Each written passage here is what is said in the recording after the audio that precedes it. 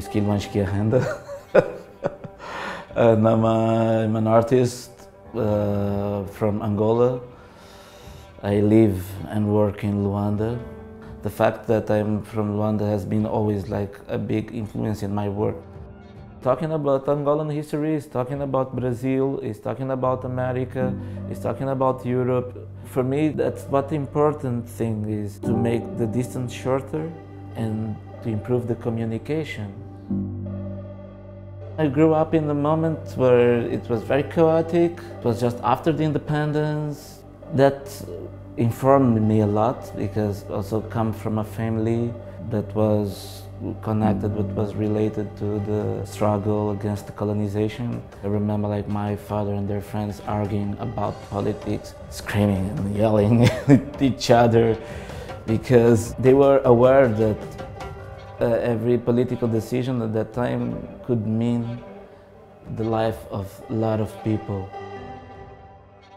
In Luanda, everyone, when they're telling a story, you have to apply humor in it if you want to have people's attention, you know? Humor is a way to put the finger on the wound. It's a delicate way to deal with traumatic experiences. For me as an artist, I have to go through all this traumatic process that the country has lived.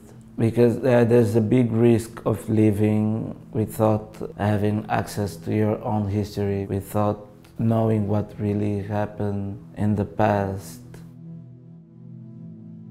In Luanda there is a fort, and in this fort there was some of the monuments that were taken down during the independence time. It was like this history being like played again, you know, through those statues. I thought like if there is the monuments, the plinths must be somewhere.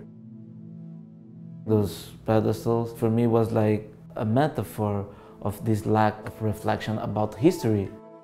I decided to invite some friends of mine. I asked them to become like these live monuments on the top of those pedestals. It was kind of very strong to see like Fiel, the poet and fashion designer, in the pedestal where the first king of Portugal was.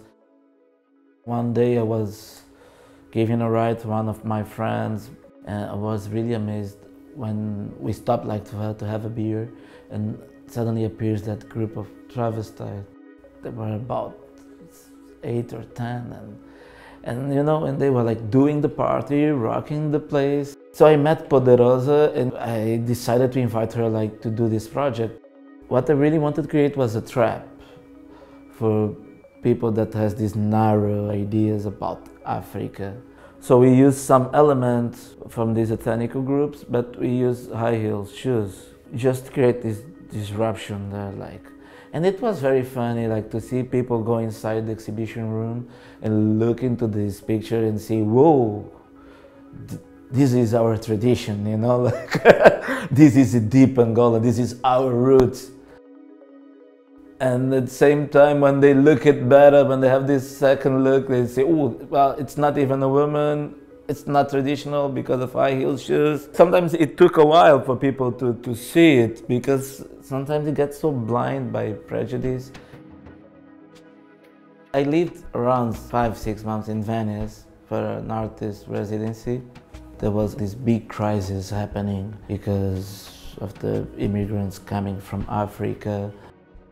And in the case of Italy, they would say like, yeah, we're not used to Africans. We don't have a common history. We don't know what these people is doing here. But it was funny at the same time to discover that Venice was built by African slaves, what they called the Black Moors. I bought some little sculptures, like from classical European art. I thought it would also make sense to cover those little statues with condoms. The condoms, they are supposed to protect you from the external agent. But it has a double meaning too. You also don't procreate. That's the thing what happened when we close ourselves, when you become like a fort. There's only one way of you to grow up The way is to be in connection with other cultures. The idea of acceptance is about searching for dignity and love.